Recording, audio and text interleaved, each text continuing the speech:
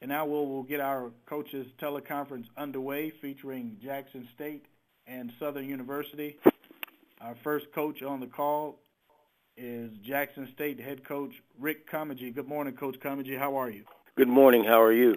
Good. Thanks for joining us this morning. If you could, a couple of weeks here with the layoff, but the week is officially here, and if you could talk about some of the things that you guys have got going on and preview the championship, if you would. Well, we've been, practicing, trying to, stay sharp. Sometime when you have a long layoff, you tend to get rusty and you lose some of that edge and sharpness. And so, we've just been constantly going a little bit every day. A lot of it has been just technique work and going out half pads or no pads at all. Just to run and catch and try to, just to stay sharp. Running the base things that we run and just trying to, keep our defense, doing our check system, reviewing the review from when you came into camp so that, you don't make a lot of mistakes. And so, we're trying to get mistake-free, which we know is possibly, impossible to do, but we're trying to work as close to it as possible. And so that's where we've been. We've been out almost every day. We've been out over the weekend. We've been out Saturdays and Sundays. We just going out for a little while watching film and, and just trying to get a look at the opponent, just trying to stay sharp. Thank you very much, Coach Comegy. The floor is now open for Jackson State head football coach Rick Comegy. Please take your phone off of mute by using the command *6. Yeah, Coach Comegy, this is Roscoe Nance. How you doing? Hey, Roscoe, how are you today? I'm doing great. Congratulations on getting back to the championship game. Well, I appreciate that. Thank you, Roscoe. This is a rematch, from an earlier game earlier in the season. How different do you think the two teams are at this point than they were when they played back in September? Well, I believe that Southern has gotten much sharper and much keener in what they do and some of the things that they came into our game with. I think they're a better football team at this point. I think they've moved on in progression, both offense and defensively, and we have our hands full. We're going to have to play a solid football game. Even though I felt in the first game, we dodged a bullet in the first game. They had a guy wide open in the end zone, and the quarterback came up short on a throw. That's not going to happen often. With that team now, I think they're playing with a lot of confidence and a lot of grit, and we're going to have to, try to, stalemate them and try to, stay in this ball game.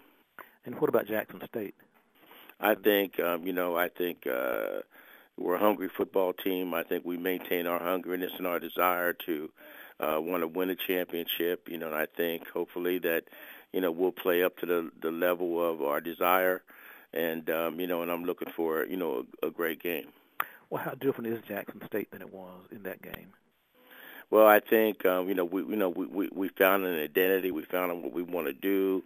We were kind of scrambling around a little bit looking for an identity, from an offensive standpoint of view. I think we discovered, what we do best, and we're going to try to play off of that, with other things now. And then from a defensive standpoint of view, I think we've settled in and, stopped doing a lot of things that we were doing so the kids can play fast and let them play instead of trying to dictate everything going on. Let them make the some of the adjustments that they need to make and, stop making so many calls so that, we're too many things going on and they can't get into their check system. And, we'll just, make a check and let them play out of that check and go from there. And are you guys looking at this as a chance for redemption for letting the one get away last year, or have you moved on from that? I really, to be honest, Roscoe, I haven't even thought about last year's game. I just basically or the game this year, just to get one up in front of you. It's the most important one right now to me, and some of the things that in the past I can't do anything about. I'm just trying to be the best we can possibly be. Thanks, Coach. Thank you, Roscoe. Hey, Coach, can you talk about the first game and y'all's offensive philosophy? I think y'all had nearly 50 rushing attempts in that game, and y'all really came out in the second half and really established it early on and really, ran it down and just started running the ball a lot there earlier in the third quarter. Can you talk about why y'all went with that strategy and what you saw on tape going into that game, and has Southern improved in the rush defensively and how that will affect you going into this game? There's no doubt they improve tremendously. I mean, they have improved tremendously, and and not just in the rush, but in what they're doing in the passing game. And so they're playing good, solid defense. We just we just have to do what we think is best for our team and what we think we could do. We have a couple of running backs that we feel that can run, and if our quarterback doesn't has a good game, depending on what he does, if he has to have a good game for us to beat him. And I think, like most teams do, you got to have your quarterback having a lot of success, not just with his arm, but on the ground as well. And doing the things that people do to try to just keep moving the chains. I don't really care about the long bomb as much as I care about moving the chains and ball control, and and that's what we're asking him to do. And so. Have they gotten better at stopping the run? Yes, they have. I don't think they're going to let us come out there and run the ball like we did. But I think, hopefully we can keep it off balance a little bit between, mixing up the run and the pass a little bit more than we did last game.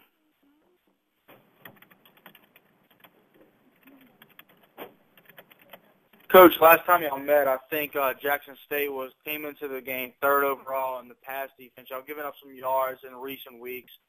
How do you think your defensive secondary will face against a Southern wide receiver attack that has had a couple guys step up alongside Lee Dawson in the recent weeks, and with Clark Cox back there for you? Well, I tell you what, you're right about a couple guys stepping up. They have really stepped up and done a fantastic job in that passing game, and he's probably one of the better quarterbacks that I've seen in a long, long time. The guy's very accurate and he knows what he wants to do. He's comfortable in the offense, and they're going to be hard to control. We just have to make sure that we're not just giving them the looks that they can get in there and pick at, and and have an easy time picking at it, and trying to see how we can keep him off guard a little bit, by making some changes back there and moving around a little bit, and hopefully trying to get to him a little bit more. Hey, Coach, this is Roz from the Clarion Ledger. How are you doing this morning? Good morning. How are you? I'm doing well. I wanted to ask you, after at this point of the season, some teams tend to pick up on the tendencies of other teams. We saw that against Alabama A&M when you try to rush into the red zone. How are you trying to make sure that Southern can kind of pick up on your tendencies, but try to make sure that you guys still execute on what your game plan is? Well, it's hard not to. Most teams, look at tendencies and try to go by tendencies and things of that nature. And I think sometimes tendencies do work, but you got to go with what got you here and what you do best sometimes, and not worry too much about tendencies. It is man on man and team on team, and sometimes you start worrying about getting away from some of the things that you do because of high tendencies, and you don't have success. But I think we have to take some of those things and take those tendencies and turn them to opposites. Meaning, if it's a run tendency, you throw, and if it's a pass tendency, you run, and use it that way. But you got to keep doing what you do best.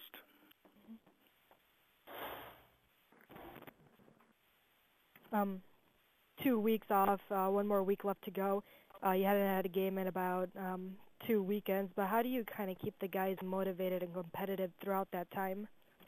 Well, I don't think it's been very difficult. We got we got our butts handed to us in the Alcorn game, and that might have been the greatest thing in the world that happened for this team. You can't, we had a lot of desire, a lot of dreams, a lot of things that we were trying to accomplish in the season, and we didn't accomplish it, but there's a lot more to still accomplish, and so we have to man up and accept that beating and come back and understand that each game is a fight. You can't just go out there and show up. You got to go out there and play, and And so you can turn a negative into a positive real quick, and I think that's what we've done.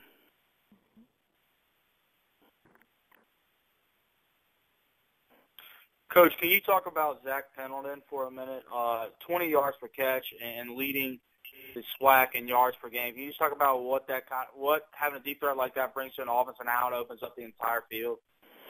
Well, Zach Pendleton's an outstanding athlete. He's getting double covered a lot now, and a lot of people are, looking his way and open up some other receivers for us, which is okay. Because our quarterback is starting to spread the football around a little bit more than he has, and we like that because we got a couple other guys that, can get up and get things going, without, if they're double covering Zach. But he's just an extraordinary receiver. He's got a big, tall body, 6'3", 6'4". He can run. He can move a little bit. Got great hands, and so we do bank on him for some big catches, and he has made some big catches for us. And we're happy that he's healthy and ready to go, and hopefully he'll make a few big catches for us in this game, and help us in certain situations that we really need him. And hopefully now the other guys get an opportunity to show their wares as well as their. Like as some of the guys on the Southern team have now showed their wares, showing that they can play ball too, along with Dawson, and open up our offense a little bit more rather than Zachary. Coach, you have a lot of wide receivers. Zach Pendleton obviously has been the most reliable, but who do you think has stepped up on the other end for the wide receivers to help out Pendleton? I think Perkins has stepped up real well, and I think Singleton is finally coming into his own, and I'm really happy with that. And McKenzie made some big catches for us the game before, so those guys are really starting to come through now and make those catches that we've been hoping they could do. And Tucker, he's waiting. I'm waiting for a breakout day from Tucker too. So. And a young man by the name of Possum, and they all have been working hard. They just haven't been getting they've been open, and we just got to get the ball to them and spread the wealth around a little bit more. Coach, I remember talking to you last time. You didn't put much into it, but into the Southern Jackson State rivalry, you acknowledged that it is a rivalry, but you just said it's another game. How excited do you think your team is heading into a game, knowing that it is, knowing the championship game, knowing that they are facing Southern? A big-time rivalry here in the SWAC. Could you say that again, please? I'm sorry. How excited is your team going to play Southern University in the SWAC title game, given the historical significance of the rivalry? Oh, we're super excited about the game. This is a big ball game for us. We know that it's already listed as a ton of people going to be at the game. That in itself, says that people know that these two teams have historically been two of the top teams in the SWAC. Along with Grambling, of course, and a few other teams who stepped up in there. But it's a big game. No doubt it's a big game. It's a big game for Jackson State. I'm sure it's a big game for Coach and his team. And so. We want to win. I'm sure there's no sense in not, putting, holding our tongue. I'm sure that's what it's all about. Try to go in there and have success and then send these seniors out, on a great note. That's what that's what we're trying to do. Coach, you got Aaron McCree has really stepped up for you on the defensive end as a linebacker. Talk about the kind of energy that he brings to you guys every single day and what you expect to see from him in the championship game. Well, he's all over the field. He's a guy that loves to play, and he's all over the field. And we were talking about him this morning at, coming in the locker room after practice. We were talking about Aaron McCree and, what he brings to the team. He brings a lot of energy. And, he's fearless. He goes out and plays the game, and I think he sparks the other guys into playing. I think he's a spark for us in what he wants to do, and how he plays the game. And he's rough, tough, and he's got great speed, and so he'll cover a lot of field, And so he's a guy that's been an asset for us, and I'm glad he's, on our team. We've got looking back at the first game. Jackson State head coach Rick Comegy. 2 more questions. Coach. Hello, Coach. Yes, sir. Mm-hmm. Looking back at the first game this season, in that matchup against Cox and Dawson. Were you satisfied with what you did against their wide receiver? And looking now at the emergence of Mike Jones and what Willie Quinn is doing in the midseason, is their passing game and their wide receiver still a major concern? Is their passing game and their wide receiver a concern? Their wide receiver is more of a concern with the emergence of Mike Jones and Willie Quinn and what they're doing.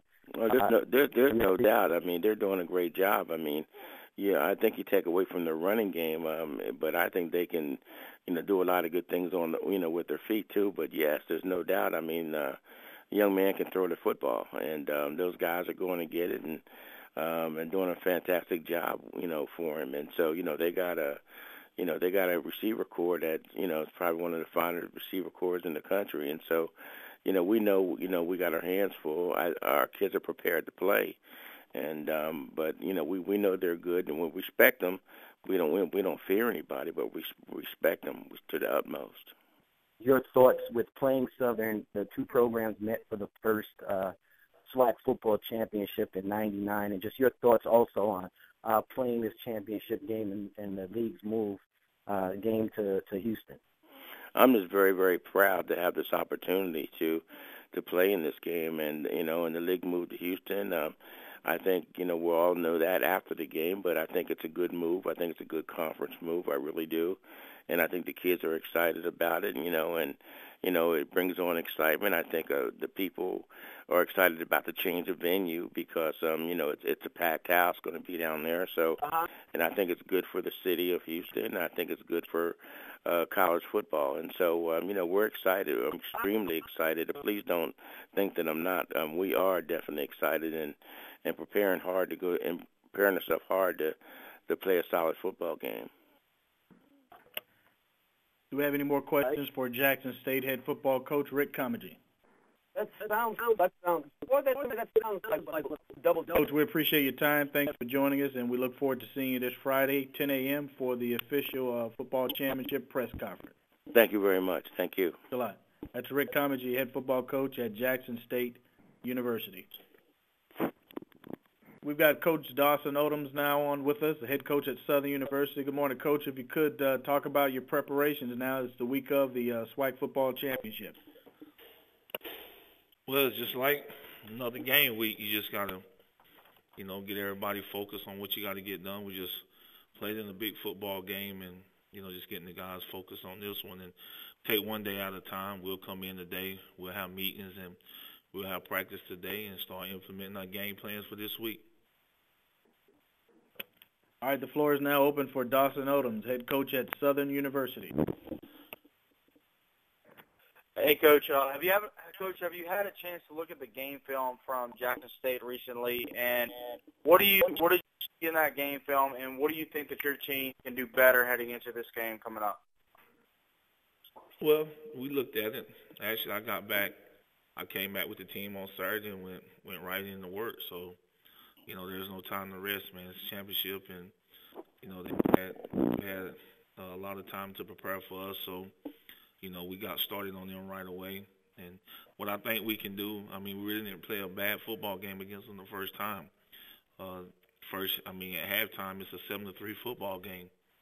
Now they come out in the second half and they ran the football on us, and we didn't really do a very good job of stopping them in that game. So, but I think as the season has gone along, we implemented more things in our defense that could help us against certain personnel groupings, and we feel pretty good about where we are as a football team and what we think we'll be able to do once we play against these guys.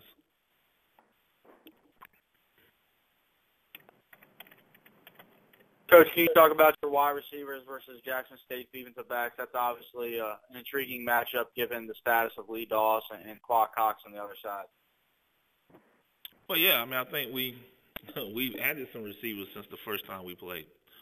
I think our guys are playing with confidence. I think we have a very good quarterback, and I think we have probably one of the better receiving corps. And I think if you give them a chance to make plays, they're more than capable of making plays. So our job is to just make sure we can protect our quarterback and give him time to throw the football if we go through it. So I really think the team that can control this game in the running game is probably going to have the upper hand. So they handed it to us the first time we played running the football, and they came out in 21 personnel and really pounded us pretty good. So I don't know why you would change, but I think we got to do a better job, and we think we're going to get tested in the passing game, in the running game. But I know if you can stop the run, you got a chance to win football games.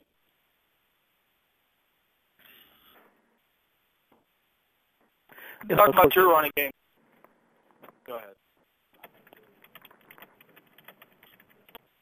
Coach, can you talk about your running game and Leonard Artillery and also Kylan Favorite?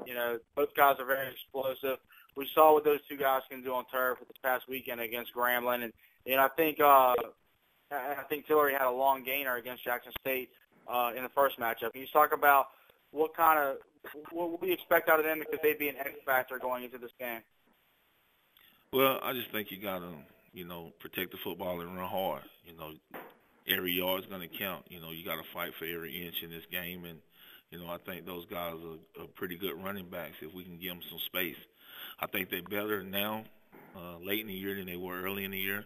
I think the freshmen understand he's settled down. He's got some big play capabilities. And Leonard Tillery, man, he ran the ball really hard the last game we was out, and I can see that every week he's gotten better and better. We're going to need both of those guys, including Darius Coleman, to be playing their best. Hey, Coach, this is Roz from the Clarion Ledger. You both, Southern and Jackson, lost to Alcorn. If you're able to watch film on Jackson State against Alcorn, did you see kind of some similarities when you guys played Alcorn, and what do you think was the key for Alcorn to defeat both you and Jackson State? Well, I think it's turnovers. I think if both teams look at that film, they'll probably say they lost the turnover battle. And when you turn the football over, it makes it difficult for you to win football games. So ball security is definitely going to be something that you really preach this week and that you work on, because turnovers are usually the difference in big ball games.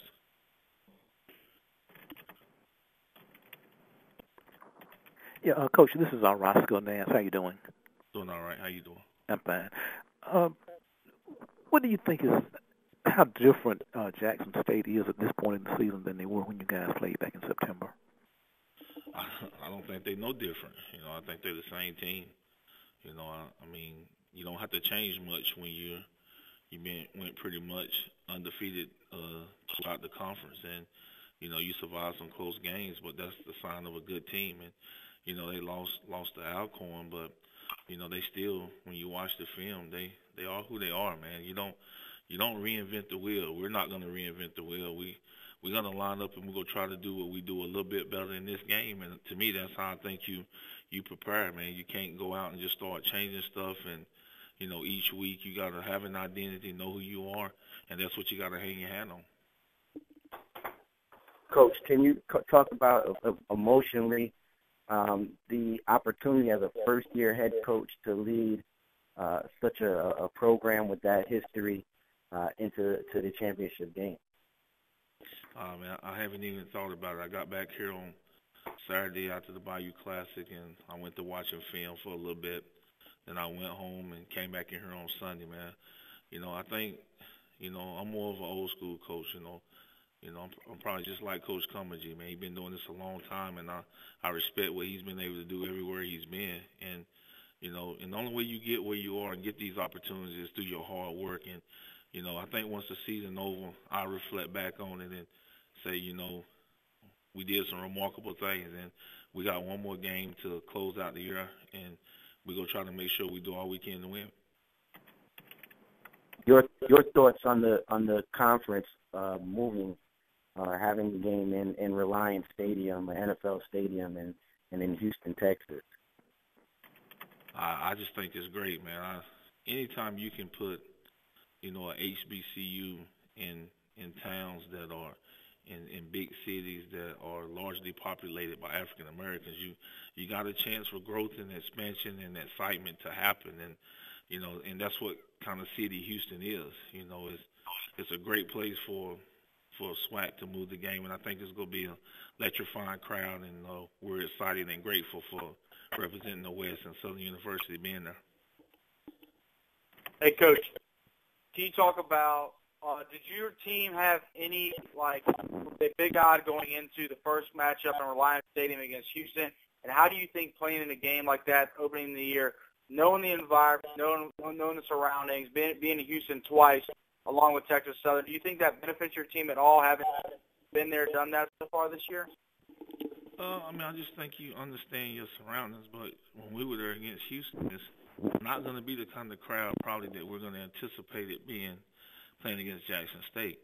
And it was the first game of the season and not as much as that is on the line. So, the good thing is that we've been there before. We played in that stadium. But just remember, we lost when we played there. So that's probably what we remember most. So the thing, getting a chance to go back, that's all our fans talked about from the start of the season was going to Houston 3 times. Well, we granted them that wish now. Now they'll probably show up, as Jaguar Nation do. We'll be a lot of people that are rooting for us, and we just will be excited to be in that event. But we got to get a football team ready to play. Hey, Coach, quarterback Clayton Moore and Jackson State's running game. What have you done specifically to kind of make sure that you can sub Jackson State on the ground, since that seems to be their strength lately? Well, we go pay attention to some stuff today, but they can run the football, and they're very good at it. They're big up front, got good fullbacks, and quarterback has been making good decisions. So it's going to be tough to stop them on the ground. What you got to do, you got to tackle well, and you got to be in position, and you just got to understand what you're trying to get done, and just understand this going to be a game that's probably old school football. They're going to get downhill, and your guys got to be up for the challenge. Coach, do you feel like your team is playing its best football of the year? And if so, do you feel like it's playing at, the highest peak that it can, or do you see room for improvement? And if so, what areas? Well, yeah, I see a lot of room for improvement. We still don't have that killer instinct. You just got to, we was up 27-3 against Grambling, and, we allowed, 2 touchdowns, and now all of a sudden it's a momentum swing, and, you get a couple turnovers, and you're able to put the game away, but you got to put that game away before you let them back in it. So, we're playing better, but we can still play even a lot better, and I think we will. I think this week of practice will be a lot of focus. I don't like our guys after, a bye week for us, their focus, because it's hard to get them focused on the next game with so much time off. So I like playing back-to-back games. I think against Grambling we were able to get some stuff out of our system that we normally don't do. We had some misalignments and stuff that is not normally our football team. So, but I think we'll be much better this week, and I'm excited about getting another week of practice and getting a chance to focus on Jackson State. Coach, the last time you played Jackson State, obviously lost on a low throw by Dre Joseph. Have you talked to Dre Joseph and also, I guess, Coleman, who was a receiver? How have those two kind of looked back at that matchup, and how are they responding coming into the championship weekend? Oh, man, they're going to be all right. We don't, coming off the field, we were shaking hands and giving congrats to Jackson State for a hard-fought win. And, I told our guys in the locker room, if, that's just one game. So if you take care of business and you get it, you understand, and you take care of business, you get a chance to probably see that team again. And you're getting that opportunity. Now what you going to do with it? And that's what it's all about. We fortunate to be in this predicament, but our guys fought hard. We lost that football game, but we getting a second chance, and then we got to go make the best of it. Yeah, Coach, compare and contrast the quarterback matchup, Dre Joseph and Clayton Moore. I just think right now Dre Joseph is probably playing as good as anybody in the country. He's got some guys around him that, he can throw it. Dre is probably a better passer. Moore is probably dual threat, Is he as good a passer as Dre Joseph? He can be when you watch film. He throws the football very well.